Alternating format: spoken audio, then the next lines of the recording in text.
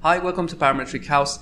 In this Rhino Grasshopper tutorial for beginners, I want to show you how you can make a parametric tower by defining a series of sections. So you can see here, I can change the location of the points of this section and the tower will be updated. So we're going to learn how to define a series of polylines for the sections. We're also going to define a line which is going to define the overall height of the building, and it's really easy to change. As you can see here, we can also define how many steps we need, which is the number of the divisions we're going to define on this line. We're going to learn this tutorial in 2 steps. So the first step is going to be, as you can see here, I'm going to explain how we're going to put the defined curves or sections on a line. So as you can see here, the first section is going to go to the start, the second is going to go to the middle of the line, and the last one is going to go to the top. So okay, let's get started from scratch. What I want to do here is to draw a line in Rhino. So I'm just going to select the line and click here, use the control key to bring it up. So I'm going to make that line, and we can go to the params menu and use a curve, set the curve here to this line, and then we have that in Grasshopper. Now we also have to define the sections. So I'm going to just go for this one. You can actually have a free form curve if you want to, but for this tutorial I'm just going to use polylines. So I'm going to say line, and you can also make it like 5-sided, whatever you want, and use the Alt key to make a copy. We can make 3 sections if we want to. We can make 4 sections or whatever. So to make it as easy as possible, I'm going to use and stick to 3 sections. So this is the base line. I'm going to Control C, Control V and set multiple curves. Select these sections if I want to make this the first one, the second one, and the last one. Okay, now what I want to do here is to put these sections on the baseline, or the height, the line which is going to define the height of the building. For this one, I'm going to use the transform and the orient component, which is really great.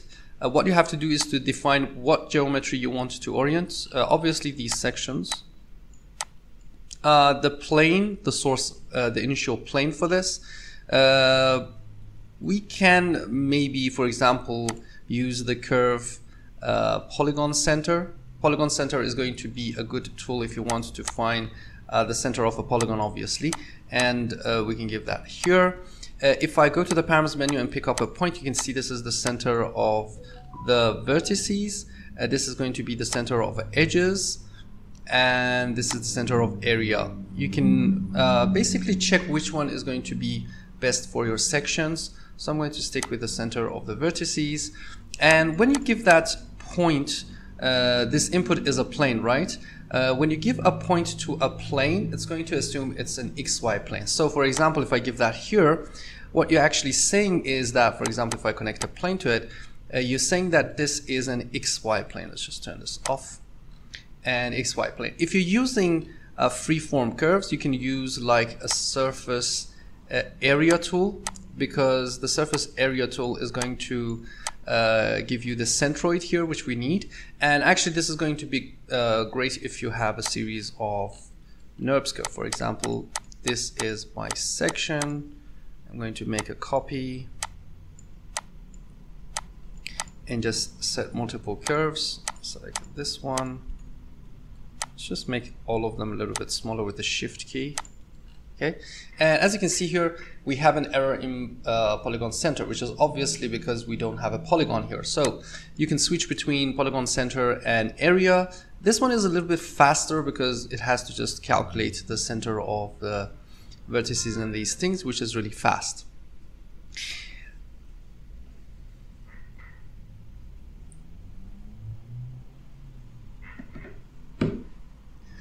I wanted to give you also this hint, so you can also use the area if you want to. Let's just go back to the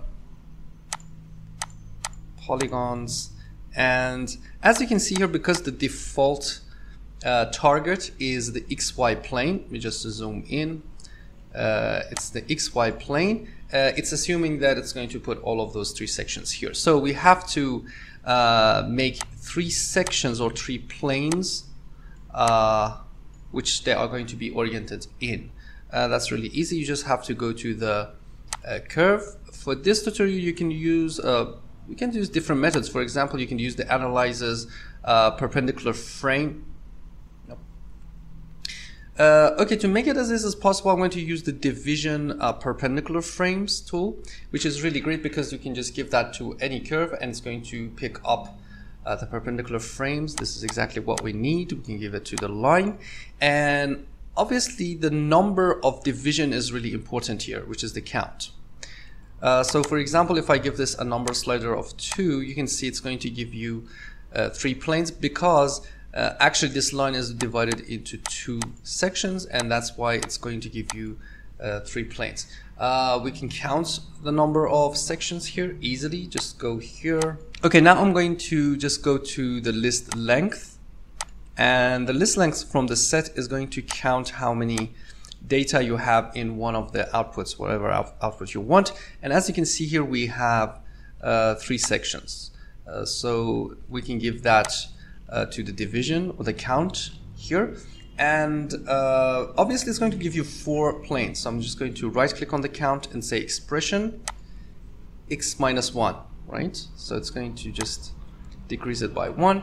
So now if I just have 2 sections and set multiple curves again, you can see it's going to divide it by 2, and then it's going to make it x minus 1, which is going to be 1, and it's just going to give you 2 planes at the start and the end. So that's great if you want to make a parametric orientation based on the number of sections you have. And now we can just give that to the target, and let's just delete this one. That's it. Just delete this too if you want to make freeform. I can change the size here. So the first step is to put them on the line. You can do different things here. First, you can just update these curves, and the orientation is going to update also. Another thing you can do is to connect these together, make a loft. So we can go to the surface and use the loft command and give it here. To see it better, I prefer to just go to the display and use a custom preview, so I can see that.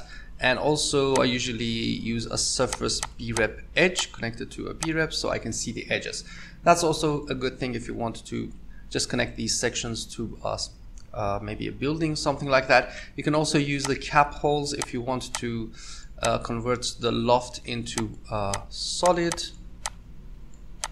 Let's give that here, and if I bake it, you can see that this is going to be a solid. Maybe useful if you want to just design a solid with 3 sections. And what you can do here is to use the loft options, surface freeform loft options. It's really great because you can control the type you want. So for example, maybe we want straight, so they're going to be connected straight here. Or you can just say loose, or just normal. Okay, I'm going to say maybe straight, for example. So as you can see here, this is a great tool if you want to design a tower. What I usually do is, let me just make this bigger. We can go into 2 viewports. Maybe this is going to be the view from top, and this is going to be a view from perspective.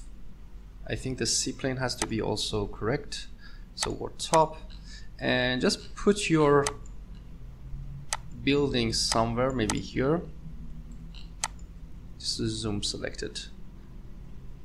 Zoom selected, so we have complete focus on the building, and just have the sections here. So it's really easy. You just have to turn off the gumball if you want to and play with the points and start designing your building. As you can see here, maybe we just want to define a new section, and we can just set that to the sections here. Set multiple curves, first, second, third, last. Just bring it down. you can see that there are 4 sections. We can play around, turn off the gumball, and just start designing. This is really great if you want to design a complete building with that. And remember that you can also change the size of the line and design it like this. So that's the first step. You can orient those sections on the line, design the building. For those who want to just learn more, I'm going to give you one more section. This time what I wanted to do here is, after orienting these 3 sections, we want to define a series of sections between the 3 sections, right? Which I'm going to explain. A plugin we're going to use, the pufferfish plugin, and also we're going to extrude them based on the number of divisions, so it's not really that complicated. Let me get started from scratch. And what I want to do here is just turn on the orientation. Remember that this is the line. So we just went to this step. For this time, I'm going to use, just make that a little bit bigger, the plugin pufferfish plugin. So you can go to the pufferfish plugin. Pufferfish is really great because it has lots of tools in the curves menu, the main, mesh, number, plane, point, subdivision, surface, and transformation. I think that this is like the best plugin you can install. You just have to have pufferfish always, all the time. It has lots of great tools, colors, like making solids. I prefer to use it all the time. So what I want to do here is to just go to the curve, and here we have a series of tools which is called tween, obviously. Let me just zoom in. And as you can see here, we have a series of tween curves tool. For this tutorial, I want to use this tween through curves because we have a series of curves and we just want to make this building between these 3 or 4 sections, not just like tween consecutive curves and long curves and those things. So I think it's a little bit easier to just grasp what's happening here. Obviously, if you want to do that without plugins, you have to go to the curve. For 2 curves, we have the spline tween curve component, which actually just makes a tween between 2 curves. Okay, the concept is not really that hard. If you want to just know what's happening here for 2 curves, I can explain it. So for example, assume that we have these 2 curves and we want to make a tween. We don't have that tween components. What you have to do is to just divide this curve, for example, like 4 for the first curve and then for the second curve, then just connect them with a line, okay, and then divide that again. So for example, divide that into 5 points, for example, okay. And what's going to happen is that then you have to just flip the matrix and then you can make the tween curves happen. If you have more curves, obviously you just have to connect those curves together, find those points on the curve and interpolate that. But pufferfish is really great. You just have to give the curves you need. So I'm going to give it here. And the factor is the most important input you have to work with. So it's like 0 is the start of the curve, 1 is at the end of the curve. And what I want to do here is to use a range. So you can just type range, or you can go to the sets sequence, which is really a most important menu you can use in Grasshopper, which is going to be range. We have range, series, and those things. So range is really important. And as you can see here, the domain of the range by default is between 0 and 1, which is exactly what we want, because 0 is the start of the curve, 1 is at the end. So 0 is here, 1 is here, and the number of steps we want. So obviously, if I just divide that to 25 sections and give that to the factor, just as you can see here, it's producing those curves between my sections, which is really great. And after that, what we have to do is to extrude them. So I'm just going to go to the params menu, connect a surface to it if you want to make a surface. That. Another thing I want to do here is, because I want to extrude it, just decrease that number. I want to extrude these up, what I have to do here is to get rid of the last one, because if I extrude the last one, also it's going to give you an extra height here, which I think obviously we don't need, right? Because we just want this line to define the height of the building. So I'm going to go back here, use the set sequence, and I'm going to use the call index component. Call index is going to say delete an index, obviously, and I'm going to say call index, and let's stick with 0. I prefer to use 0 instead of finding the number of list and those things. And as you can see here, it's deleting the first one. And because the list can be reversed, we can just simply right click on the list and say reverse it. So it's going to reverse it. The first one is going to be here, and then it's going to be 0, 1, 2, 3 till the end. And I'm going to turn off the tween curve so you can see that we are getting rid of this one, and then we can give that to the surface and just turn off everything here. And now we can extrude it up. So just simply go to the surface, freeform, and extrude. And that's going to help you to extrude. You can also type EXT, I think, EXTR, extrude, in the Z direction. Let's just connect a custom preview so you can see that. Again, you can connect a B-rep edges if you wanted to just see the edges. And why not just give a number slider? If you want to just make a series of tween curves extruded, you can use that. It's not that bad. You can increase or decrease the number you want here. But what we need here is to just extrude them exactly the height they have, right? So for example, if I disable this, we have to extrude them exactly the same amount we have here, right? So we have to extrude that amount. Obviously, that's not really that hard. If this is the height of the line, and we have number of sections here, so it's n, it's going to be h divided by n, right? It's obvious. So I'm going to just go to the params menu. Trick you can always use is to connect a number to a curve. It's going to just actually find the length. But you can also go to the curve and use this list length component if you want to. You can see that this is going to be the same.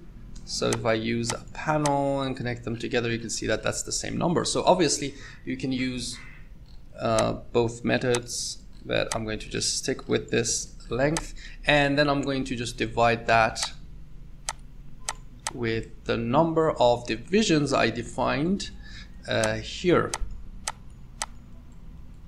in the range, and use this number as the Z extrusion. Let's just turn it on. Go to the front view, you can see that there's no gap here.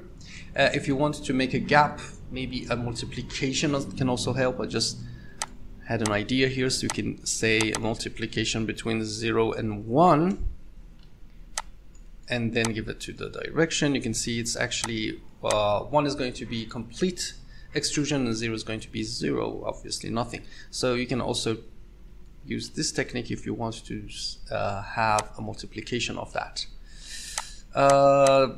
That's it, and you can see that it's exactly at the height of the line. So let's just bake that line and set it again, and you can see that's exactly the building is being the same height as the line. So I think it's a good way of viewing the tower for your project, and also you can play with the sections. So that's it. I wanted to explain this tween through curves so you can understand that you can make this parametric building. And tomorrow we're going to have an online session for some advanced examples. For example, if we have a series of curves in Rhino, and as you can see here, they are not sorted. So this is the first one, this is the second one, the third one, and we're going to learn how to sort them. And as you can see here, we're going to design the tower sections by simply just moving the sections in Rhino. So we're going to talk about how we can find the difference between the sections and produce the final results. So this is going to be one of the techniques I'm going to talk in the online session. Then we're going to talk how we can convert the roof into an offset solid. And as you can see here, the height of the tower and the thickness of the roof is going to be controllable. As you can see here, I can change the roof height and also the offset and what kind of offset you need, as you can see here. So we're going to talk about this in one of the lessons. In the next step, I'm going to talk about how we can make a frame and a window. So as you can see here, I can change the number of U division and also the window size, about the offset frame, and also a thickness for the frame. As you can see here, we can give it a thickness. So this lesson is also going to be some advanced technique about meshes, joining, welding, and those things. Then we're going to talk about how we can make a parametric truss simply here. So we can control the height, the size of the number of the divisions, and as you can see here, we can make a simple railing on the edge of the roof. And in the last lesson, I'm going to talk about the first floor, how we can make an offset from that. I give it a hatch pattern, so I'm going to talk about hatches, the scaling. As you can see here, I can change the scale, the hatch pattern, and also the angle. So we can simply just give this different angle, a size, and then we can have that in Rhino. So this lesson is going to be for the premium users. I'm going to put the link in the description. You can check it out. And it's going to be tomorrow. We're going to talk about 2 hours about different techniques, about some advanced techniques, some simple techniques of how you can control this tower and give it more details. So be sure to attend the online session if you want to learn more. And we're going to have like a Q&A and talk about your problems you have with grasshoppers. So it's going to, I think it's going to be a good online session. Okay, thanks for watching. Remember to like this video, subscribe to our channel so you get notified about our new videos, and see you next time. Bye.